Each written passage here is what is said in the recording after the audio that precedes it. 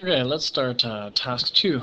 Now, task 2 has all the same information. It's just been jazzed up a little bit using the concepts of design that you've read about in Robin Williams' non-designer's design book. So, step 1 is to go find task 1. Now, I put task 1 on my desktop just so it's easy to get it in this video.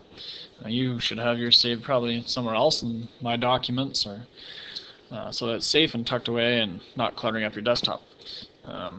Because I have both 2003 and 2007 on my computer, I'm going to right-click on the file and open it in 2007. If you only have one of those editions, just double-click and it will open. The nice thing about both of these, Task 1 and Task 2, having the same information is I don't have to retype everything all over again. I just need to open up and start working. I'm going to do a few of the changes, and then we'll save it. So the first one is I'm going to align all my text to the right. Now, because in each text box there's only one line of text, Publisher thinks that it's actually a paragraph. So I don't even need to highlight it. I just need to click so my cursor is blinking somewhere, and then use the right align button. And all of my text will be then aligned to the right-hand margin. So now my text is nicely aligned.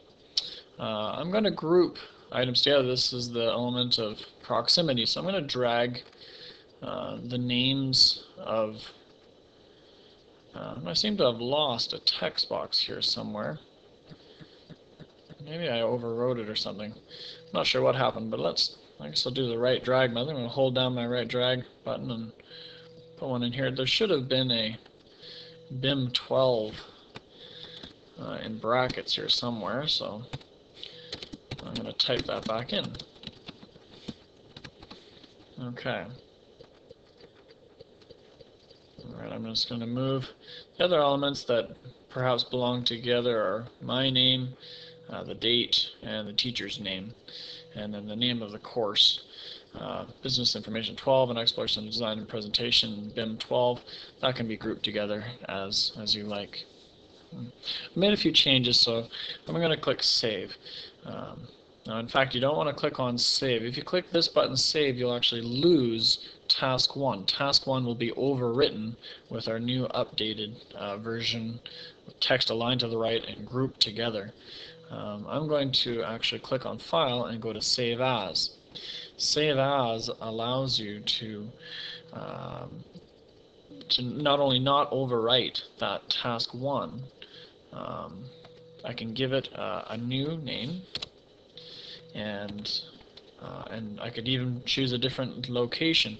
Remember, if you're at school, you want to save this into your My Documents folder.